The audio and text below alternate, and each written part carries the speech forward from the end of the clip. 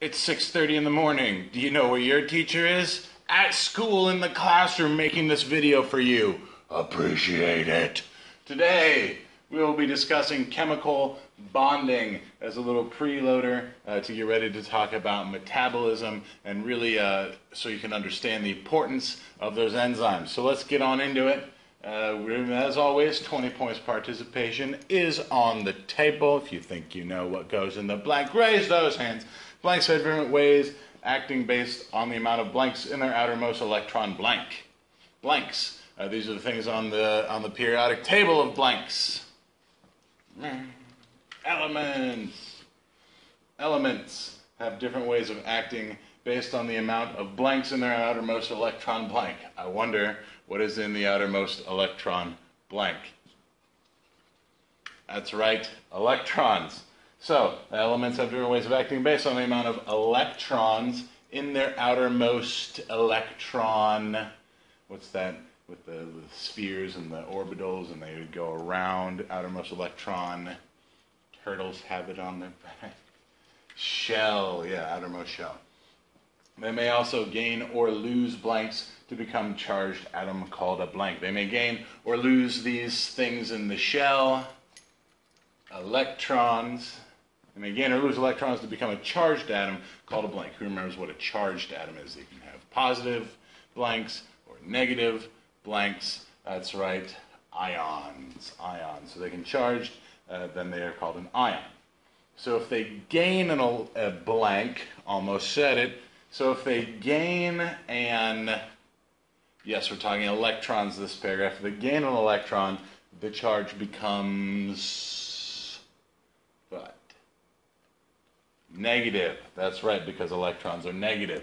So if they gain an electron, they become negative. If they blank an electron, this would be the opposite of gaining an electron. So if they lose an electron, then they would become positive. Yes, they would become positive because electrons are negative. So if you take the negative away, then it's going to be positive. Blanks will interact with each other based on their outermost blanks. Who's going to interact with each other again? Oh, yes, elements. The different elements will interact with each other based on their outermost first sentence of the notes.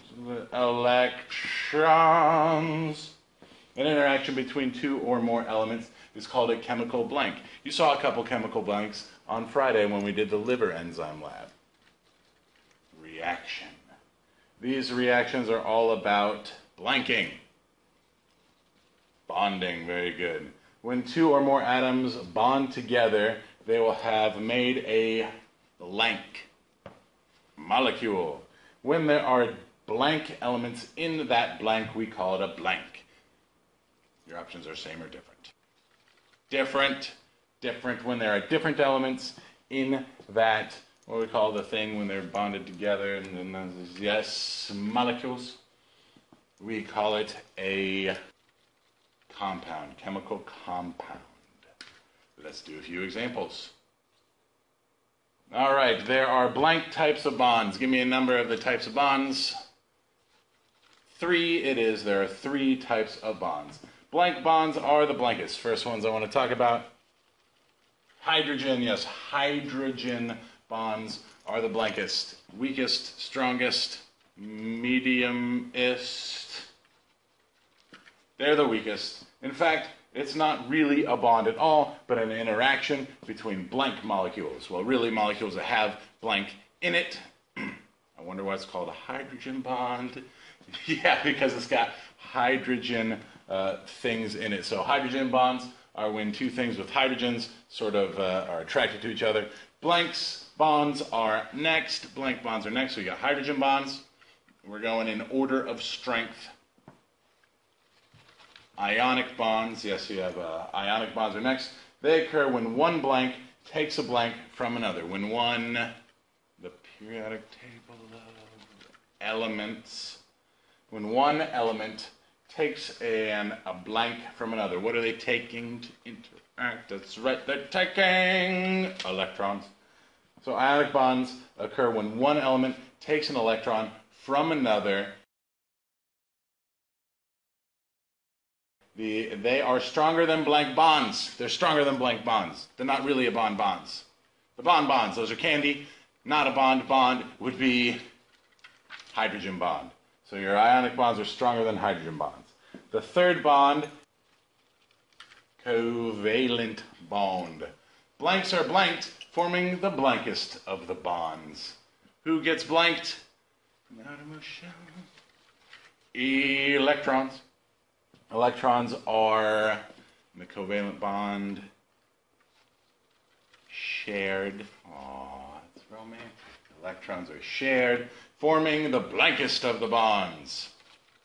The strongest, that's right, the strongest of the bonds. You have these electrons, when they're shared, because sharing is caring, you make the strongest and most beautiful of the bonds, just like you learned in kindergarten.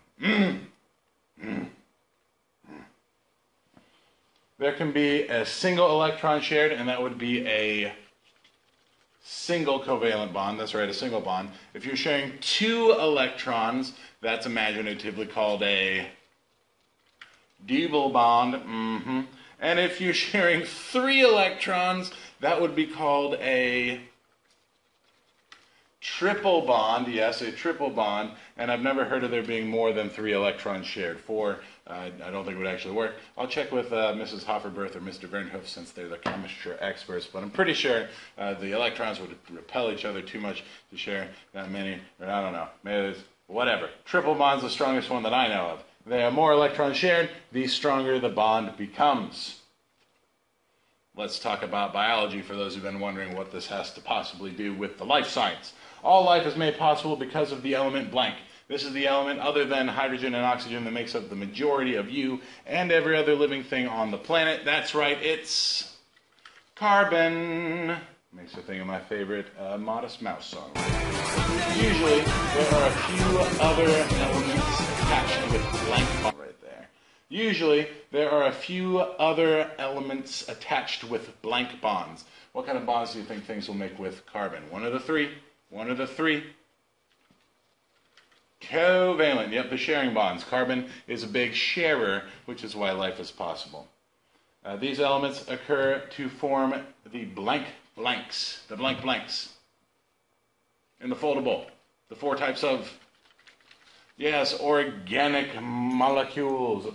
The other elements are the ones that make water. Yes, hydrogen and oxygen.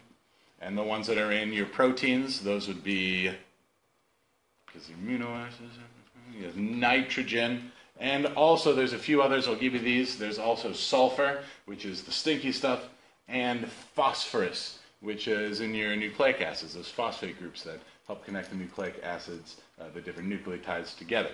And even, sometimes, many other, the most important element for life, carbons. Even sometimes many other carbons. Carbon is so versatile because it has four blanks in its outermost blank. Therefore, it can form blank bonds. It has four what's in its outermost who? That's right, it's got four electrons in its outermost electronical shell. Yep, that's what they're called. And because it has four electrons hanging out there, it can share four. It can accept four as sharing. And so it can, because it cares so much, it can make four bonds. Thanks for watching, everybody.